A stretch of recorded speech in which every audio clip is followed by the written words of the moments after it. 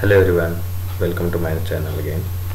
So in this video we are going to discuss first problem of introductory problem section of CSES problem set. Okay, so first of all, if you are new in CP and don't know anything about CSES problem set, so link is appeared in the I button. Go and check out.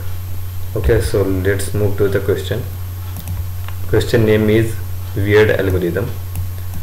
In this question we have a number n and we have to apply an algorithm on it and print all the number coming in each step of algorithm. Okay, so basically algorithm tell us that we have to change a number n into n by 2 if n is even.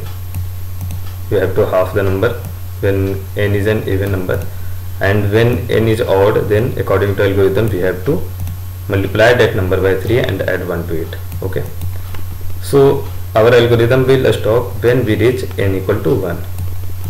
So until we reach 1 we have to print all the number from starting to n to reach to 1. In every step we will get a new number, so our aim is to print all the number coming in each step of algorithm. Okay, so move to a sketchboard and discuss the strategy. So here it is given that in case of odd number we have to change it in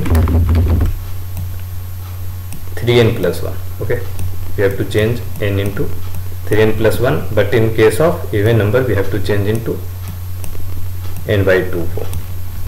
Okay, so let's check if n equal to 3.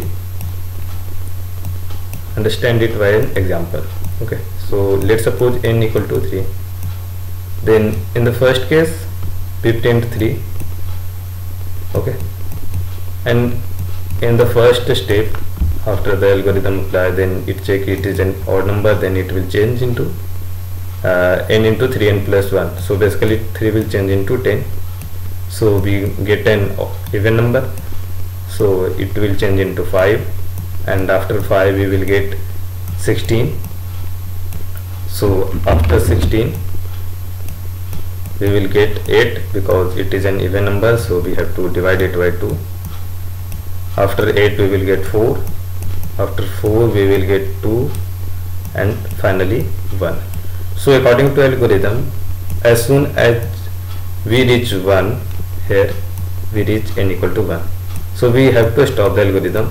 Okay, and we have to print all the number coming in every step. Okay, so we have to print 3, 10, 5, 16, 8, 4, 2 and 1. Okay, so as you can see in question, the value of n is small, so you can directly do this via loop. Okay, so it is a straightforward question, so let's jump to the code and see. I do code in C++, so here I take input, and the first step you have to print the number as it is, and in every step till n equal to 1 I checked whether it is odd and even. According to this, print the value, update the value first, and then print just इतना ही था. Okay, so thank you. I hope you understand.